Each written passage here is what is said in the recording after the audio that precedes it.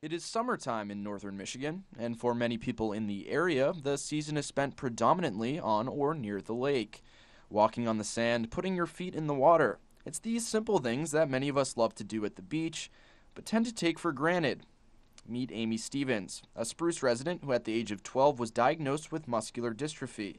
She grew up with the love of going to the beach like many of us do, but as her disease progressed, Amy lost her ability to walk and stand just over a decade ago. The reality of her ailment struck hard during last year's 4th of July holiday weekend, when she had to spend time with her family at a distance as they got to enjoy playing in the sand. That's when Amy decided to reach out after seeing a Facebook post that showed a beach access system for people with disabilities. I first seen a picture of an accessible beach mat on Facebook, and I sent it to my friend Warren, wishfully posting.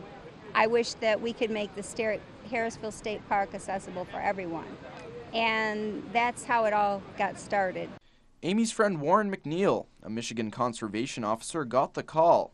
Warren, who felt compelled to the idea, got to work quickly raising funds for the project. The timing of the project coincided with the 25th anniversary of the signing of the Americans with Disabilities Act. The ADA focuses on ability, on making access or places accessible for folks.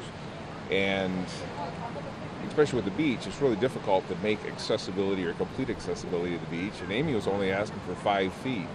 Just a 5-foot wide rock dock is what we ended up getting donations for.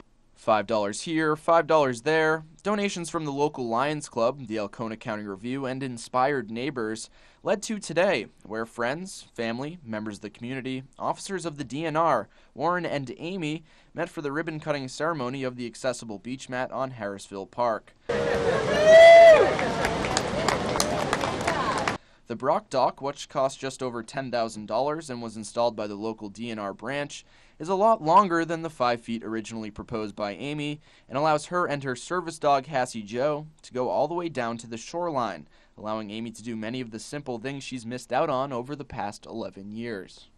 I'm just looking forward to coming here and being able to go down to the water and hearing the waves and taking my service dog, Hassie Joe, swimming and spending time. My family came over the 4th of July, and for the first time I was able to go to the beach with everyone.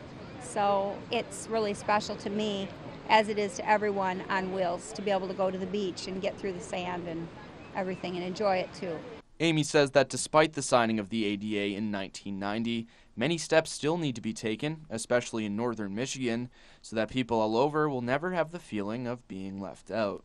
With WBKB News in Harrisville, I'm Aaron Parsegian.